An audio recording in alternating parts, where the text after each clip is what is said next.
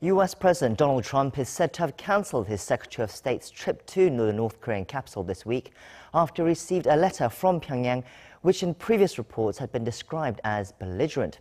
More details on that letter have been leaked, and it seems it was Pyongyang that implied that don't come unless you have something for us. Strong words, but where is their confidence coming from?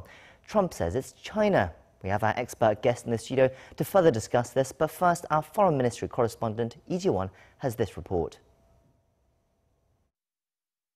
It appears U.S. President Donald Trump didn't have a choice but to call off his Secretary of State's fourth visit to Pyongyang, as Washington had nothing to offer the regime.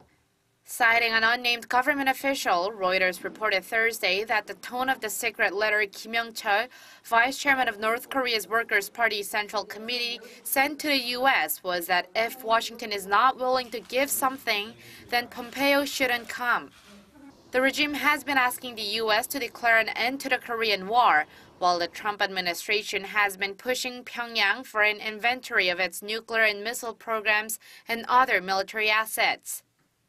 The senior official added that North Koreans seem to be thinking the U.S. is not doing enough, which appears to back up a report by U.S.-based media outlet Vox, which said President Trump promised North Korean leader Kim Jong-un a peace treaty sometime soon after their summit in June. But the Trump administration continues to insist denuclearization has to take place before anything else. Amid concerns over the stalemate, the U.S. remains firm on its restrictions on the regime. A U.S. State Department official said the department has extended its ban on Americans traveling to North Korea by another year until August 31, 2019. The reason given for the ban is the concern over the threat of arrest. U.S. law stipulates that travel restrictions on Americans may be imposed if there is imminent danger to the public health or physical safety of U.S. travelers in the country or area.